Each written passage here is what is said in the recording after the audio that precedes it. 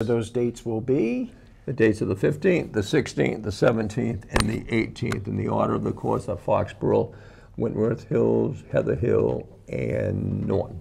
Now, this will be the third straight year at Norton, I do believe? I believe so. Yes, yeah. I think so. I believe so, yeah.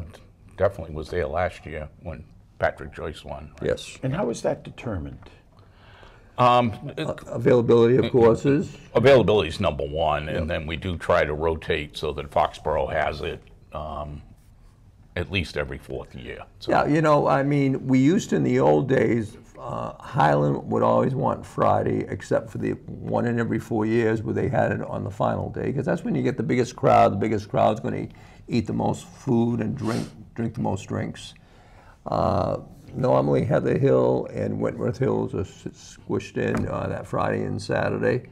Foxborough likes to be the first day. If they can't be the fourth day, they want to be the first day. So we try to go along with the wishes of the golf courses. And the reason for that is courses that have memberships. Oh, absolutely. I don't want to say you want to take care of the members, but the members are paying course, dues. They want to be able absolutely. to play on the weekend.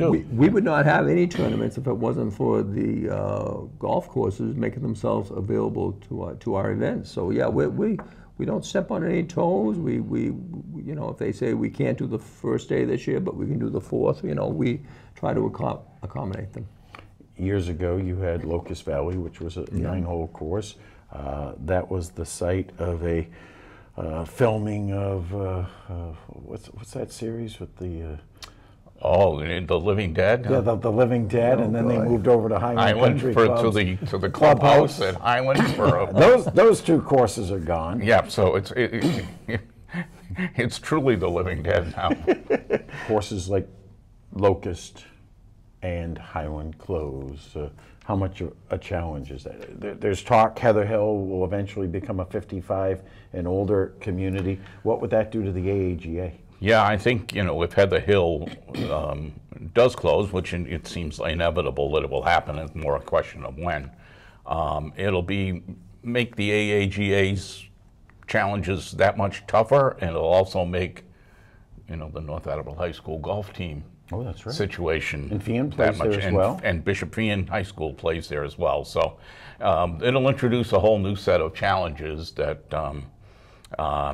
I don't think any of us are prepared for yet, but it's likely going to happen. Maybe not this year, but yeah, we're trying to be as proactive as we can. Last fall, I went up and introduced myself to the new ownership at Hillside Golf Course in Rehoboth.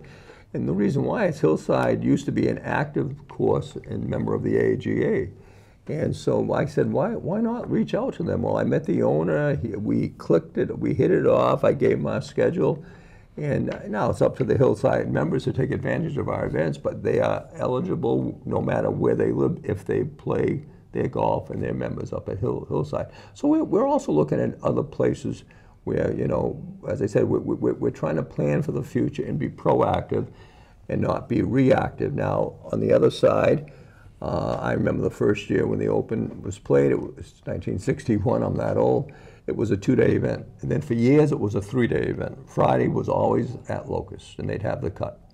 George, and whatever George Fredette shot, that was what the cut was. So it's, you know, if we had to cut back from 4 days to 3 days, so be it, you know. Hopefully that won't be the case.